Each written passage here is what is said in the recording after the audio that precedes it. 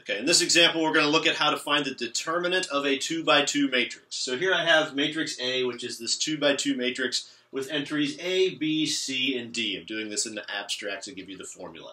The determinant of matrix A is actually equal to A times D. If you look, those are the entries on this diagonal, A times D, minus the product of B times C, the entries on that other diagonal. So let's look at an example now of how to apply this. Let's say I have matrix A is actually equal to 1, 3, negative 2, 5, for instance, like that. And I want to find the determinant of matrix A. Well, according to this formula, that would be equal to 1 times 5. I'll go ahead and write that out. 1 times 5. It's the product of that diagonal. Minus 3 times negative 2.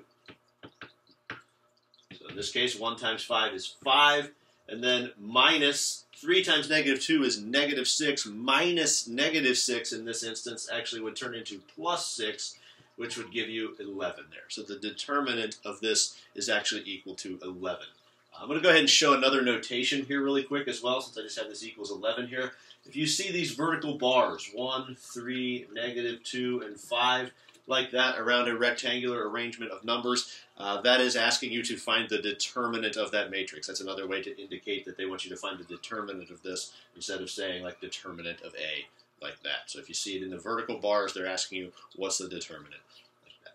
And again, it's just the product of A times D minus the product of B times C. Be careful you don't make sign mistakes and simplify that, and it's pretty easy from there.